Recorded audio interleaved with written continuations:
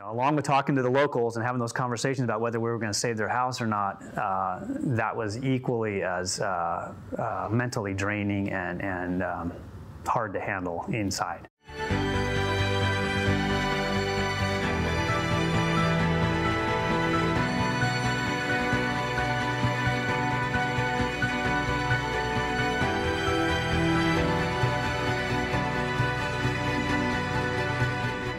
My name is John McNeil. I'm a division chief for Ventura County Fire Department, and my responsibilities are the western end of the county, and within that is our wildland and air division, all the operations and administrative needs for that area. I have battalion chiefs that run battalions, and within those battalions you have your fire stations. So I have 2 battalions, the areas of Malibu, Piru, El Rio, Ojai, Rincon, up into the Lockwood Valley. So a big geographic area, not necessarily our highest population in the county. And then another area is our air and wildland division, which has our hand crews, our bulldozers, our helicopters, and I have a battalion chief that runs that. So I was commuting back from my office in El Rio. We have mobile computers in our vehicles, so I saw the call pending, and I knew we had weather. We had the department had prepared for it, and we had what we call upstaffed. So with weather forecasted in current conditions and seeing the information on the screen and the location, my supervisor called me on the phone right away, and he started asking questions about details and maybe putting a plan together, a longer term plan, knowing the conditions and where this thing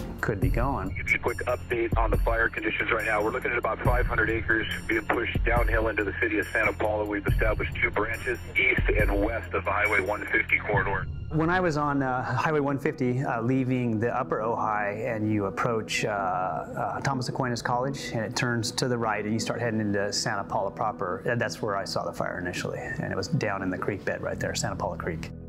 At that point it was still going down the creek and threatening to go across the highway. We had resources coming from Ojai, and a couple were in front of me. When I say resource, fire trucks. The Forest Service was also coming out of the Ojai area. They had upstaffed, and they had 6 engines en route initially, and that's part of an agreement we have.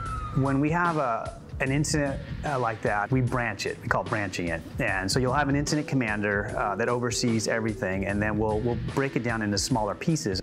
Well, about the time we had decided what that was going to look like and kind of deciding on a few initial priorities and objectives on how we were going to manage this, we get information that there's either a second fire or a spot fire in the Koningstein Road area. From our location at Mill Park, it's about 4 miles to the northwest. And we all started looking at it. That can't be the same. It can't be from the same fire. It's upwind, it's uphill, and it goes against all thought on being part of this fire. So I said, I'm going to go check that one out. If it's established in there, then let's just make it another branch, and we'll just get a little wider with that. So I left Mill Park, and that's where I went. It started on Koningstein Road, and when you put your back to the wind from where the fire was, and that gives you a general idea where it's going, it was going right to the center of all those homes in that valley. So it couldn't have been in a worse spot. So again, 2 to 3 acres in there. We did have some helicopters up. They were challenged with the weather, primarily the wind, but we were given the priority for the aircraft. So we had 1 helicopter flying overhead. So I made communication with the helicopter right away, because they can give us a better perspective of what's going on. Confirmed 2 to 3 acres, not really spreading much at this point because it was kind of a bit sheltered from the wind, but definitely some homes immediately threatened. So we put resources in there to try and evacuate. Initial actions on a typical fire would be to make sure people are out of the way, and then attack the fire and try and put it out, and especially around the houses, and then do some kind of perimeter control to keep it from spreading to get bigger. The only thing we could do was just try and get to the homes, get people out of the homes that wanted to go. Some did decide to stay, and that just adds a liability piece that becomes a bit of a challenge later on. But that's where all of our efforts were. Not only were we watching the fire to see where it was going and anticipate where it was going, but all of our efforts were to knock on doors and get people out of harm's way. So our Station 20, Fire Station 20, is right in the bullseye of where that thing was going, and it's surrounded by most of the population up there. So we decided to relocate down there. We had some resources that stayed committed to work on those priorities, and then the rest of the resources I had to come into Station 20, and we gathered up and we had a conversation about, hey, this is what we're going to do. These are the areas that we're concerned with. In about 20 minutes, it finally worked its way up the hillside on the south side, and then and got the influence of the wind, because prior to that it was sitting down sheltered from the wind, so it was a little slow to get out of there. But once it came out as we predicted. But I will say, in 30 plus years of doing this, I did underestimate the speed of the rate of spread on that thing. And so my estimates, guys, I think we have 20 minutes, 30 minutes before it starts hitting these first homes, and so let's get positioned up, and it was there in half the time. And then it continued to outpace my thought until about maybe 45 minutes into it, and I realized, okay, I get it now. I can't keep making the same mistakes. It came out of that original area on Koningstein, and it really came out two different ways. It went straight down Koningstein Road where a bulk of the houses were, which was more of a north wind influence. The wind we had on it was more of a northeast, so my assumption was it was going to go a little bit along the upper side of those homes. So it actually split and went both ways. More and more of these challenges kept getting thrown at us, and I would of course ask for more resources, knowing I wouldn't get them, most likely. And as the night went on, it got into the populated areas, and it was fairly destructive in that area. I mean, I think per capita in the county, that was the hardest hit area in the county. Our route, the Highway 150 section of the highway between Santa Paula and Ojai, became cut off because the original fire we were dealing with out of Steckel Park area had crossed the highway and burned some power poles, and all these power poles are now laying across the road, as were rocks that rolled off and trees that had fallen across the road, so it completely blocked access.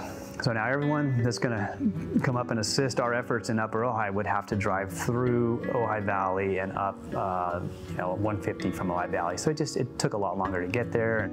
I'm local to the area, and I had friends that live up there in that immediate area of Upper Ojai, and I took a call from one of them, and I was in his driveway because he asked, hey, can you check on my house? He had evacuated, and at one point he goes, what are the chances of saving my house? And I gave a 50-50 chance.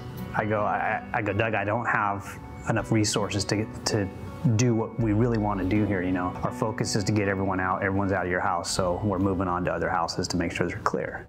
It was the first time in 30 plus years of doing this I've had this much destruction, but the local feel of it, and that's what really, it still kind of gets my skin to move a little bit. And and he was just one story in that local part of the story. So we continued on until daybreak, and then the next day doing the same thing. So that fire eventually progressed across the highway and started moving toward Sulphur Mountain, the ridge, which was burning now toward the first fire that started. Of course, there's homes up there, there's people that we had to get out of harm's way, and then we have the Doppler radar. So we're looking at priorities on where to put resources. So the radar is a big priority, as were the homes and the lives that were still up there.